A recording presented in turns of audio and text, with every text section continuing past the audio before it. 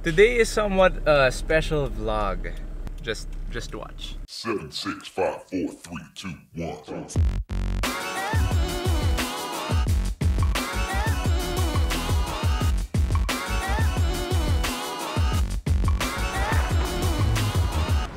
You know what that is? You know what that is? It's Philippine Blood Center. Stop laughing at me. It's only my second vlog. Stop it. Yeah, so I dragged some friends along to donate blood with me because it is National Blood Donors Month. According to our former president Fidel Ramos, yes, I did my research. He signed proclamation number 1021, if I'm not mistaken, which declares the month of July every year in the Philippines National Blood Donors Month. Elo, did you know that it is National Blood Donors Month this month? No. I thought he said he's gonna pay me, so... Oy, bawal yun, Just diba? kidding! Pag bawal yun, guys! Pag magdo-donate ka ng blood, dapat voluntary, Exactly. diba? So you don't accept any form of payment. Except for maybe like the juice that they give you after you donate blood. Let's see if they do. Ayun, yun na lang muna for now. Okay, so you're probably wondering, why am I even doing this? Well, watch this. Halos wala nang nagpupunta sa blood bank para mag-donate ng dugo dahil sa banta ng COVID-19. Bago magkapandemya, 4 hanggang 5,000 bag ng dugo ang nakukolekta ng Philippine Blood Center buwan-buwan. Pero ngayon, 10% na lang ng dating normal na supply. Kulang na kulang ito. Sabi ng PBC, hindi dapat matakot ang donor dahil ang blood bank ay hindi naman ospital, kaya walang COVID cases dito. Yeah, so I'm making this video to hopefully encourage people to go to Philippine Blood Center and donate blood because as what you can see in what I will show you, safe naman. Back to the vlog. We're gonna walk inside because it's hot and social distancing. Facts about Philippine Blood Center. We are. They're located along Quezon Avenue, across Philippine Children's Medical Center, and beside Lung Center of the Philippines. Although it's in the same compound, you enter a different gate, so wala kang mga makakasalubong na COVID patients. Yeah. Yes.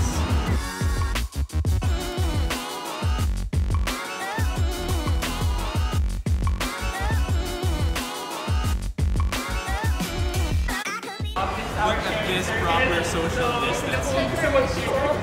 It's really so sad because we're all here, but like in a circle. Not a sorry. Alright, let's go, guys. So I don't think they expected this many people because the waiting area is just that, and we are that many.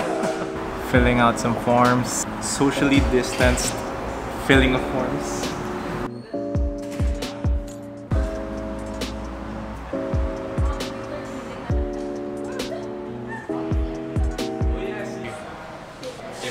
Yes.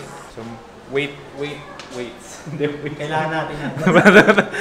Weighing scale. Thank you.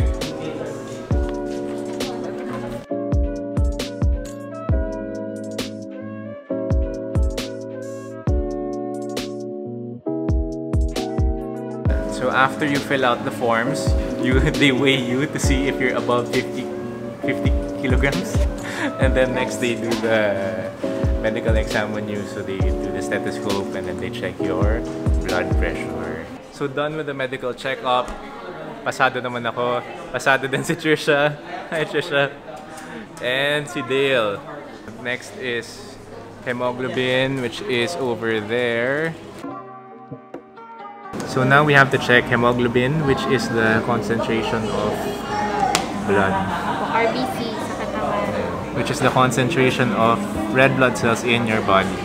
Kagat lang daw ng langgam. And that was it. And then they put it in the machine to check your hemoglobin levels. 16. Ang normal value natin for male po ay 13.5 to 18.5. Okay, so pasado. Pasado. Kyla, why can't you donate blood? Because my hemoglobin's at 12.3. The cutoff is 12.5. Sayang. Pero paano bang pa-increase ng hemoglobin levels? Kunyari, anemic yung tao, what do they need to do? So first of all, in donating, you have to be sure you're well rested and you're well hydrated. But if your hemoglobin's low or you're anemic, you have to actually consult a doctor to be sure you don't have any underlying disease. Maybe next time.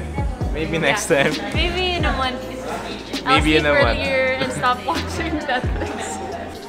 Let's visit other friends while waiting. Bali sir, yung one blood natin, 3 lives sir yung tutulungan natin dyan. Oh. Mag-donate natin. Kailangan yan sa vlog. Wait lang sir, sabihin mo ulit.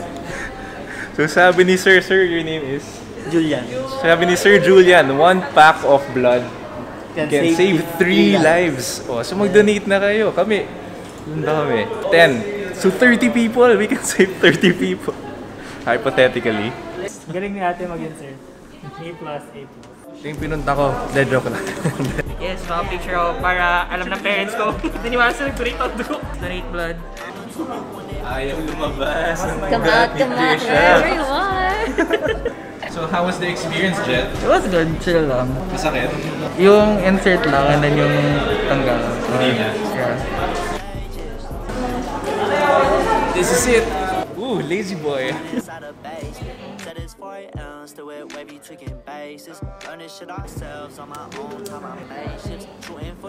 So the first one was alcohol. The second one is betadine.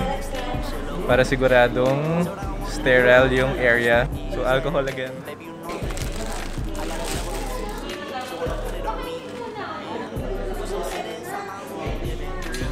Oh, here it goes.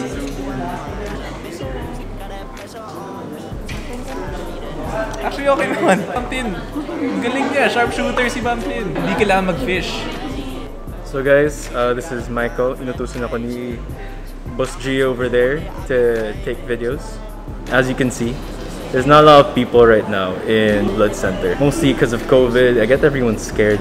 Normally, they'd get a lot more people. And there was a statement out there's only like 10% of blood supply right now in the blood bank. So that's why it's important that you gotta donate blood when you can and if you can.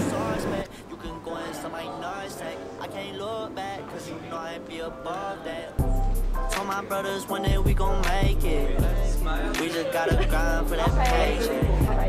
Mama told me one day I'll be famous. Ang happy people nyo naman. Remember when she said she hated me? Nag-endorse pa siya! Sponsored by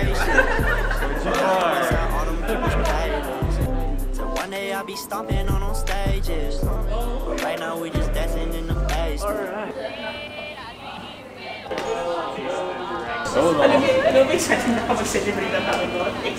And that's a wrap. Wow, shoot! That's a wrap. That's a burrito. Thank you! They gave us tumblers. Thank you, Blood Center of the Philippines. Thank you, DOH, for giving us tumblers. Maraming salamat po. Thank you. It looks kind of cool. Ooh, it's red! Oh, may tumblers kami! Thank you very much, Philippine Blood Center, for having us. Thank you for the snacks, the water. They even gave us pins and again, the tumbler.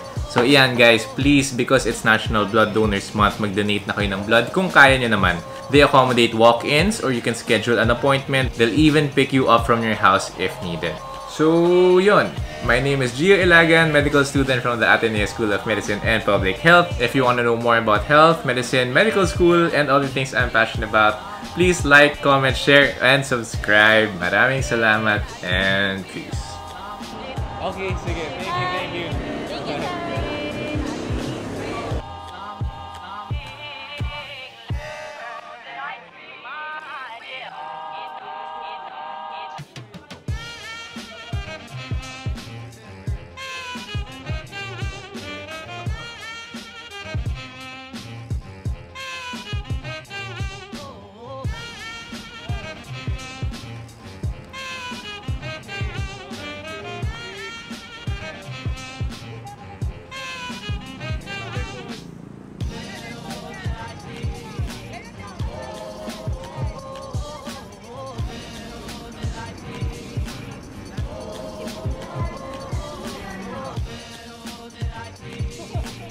Hello, babe? Are you there?